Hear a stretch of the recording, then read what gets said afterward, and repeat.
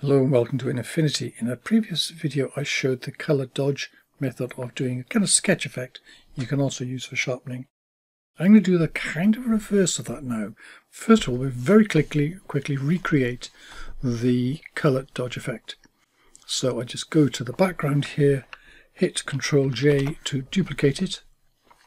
Then I'm going to go to the adjustments and to HSL and drag that onto the image there so it's a child, and then turn down the saturation to desaturate it.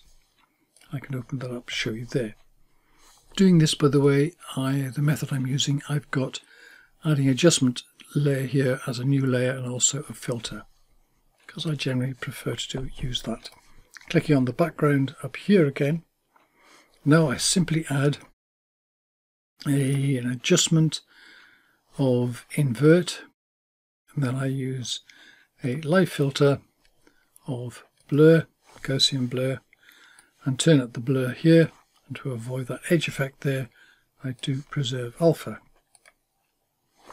And then I shift click to grab those two, and I can right click on here to do group or hit Ctrl G, and then that group, change the blend mode there magically to color dodge. And now I've got this kind of sketch effect. So look at what's happening here. We'll zoom into this bit here, and I'm going to turn this top layer off. I'm going to take that and I'm going to shift click this so I can Ctrl G to group it all up together again. So I can call this one the color dodge one.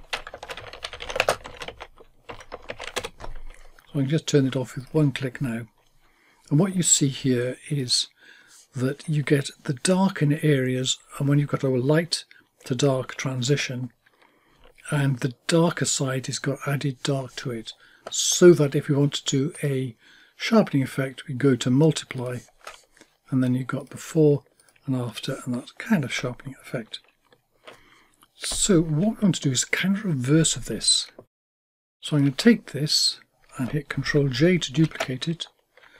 To avoid confusion for now, I'm going to turn off the two layers underneath and open this up here, so we've got the original picture desaturated here with an invert and blur, and the group now up here.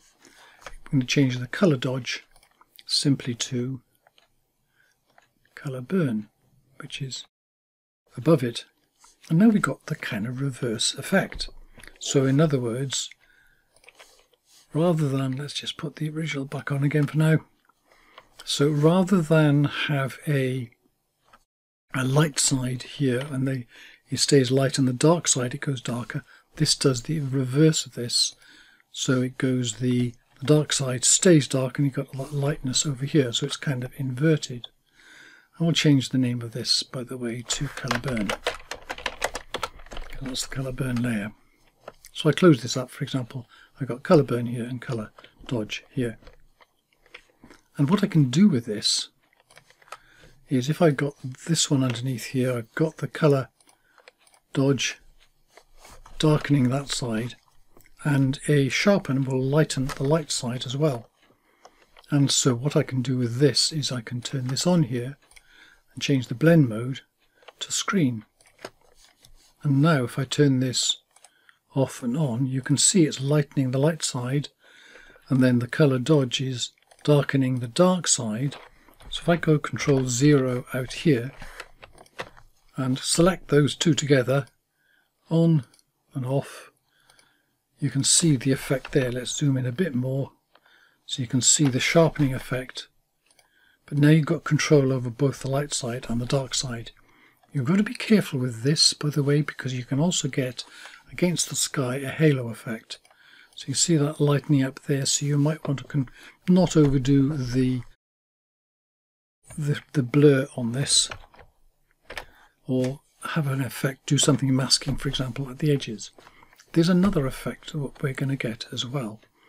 And so I'm going to turn the bottom two off here, just go to the top one, and what we see here is this is all where we've got the selective. We could put that in invert above there to show that, so I could put in an adjustment invert up there to make it go to black and white.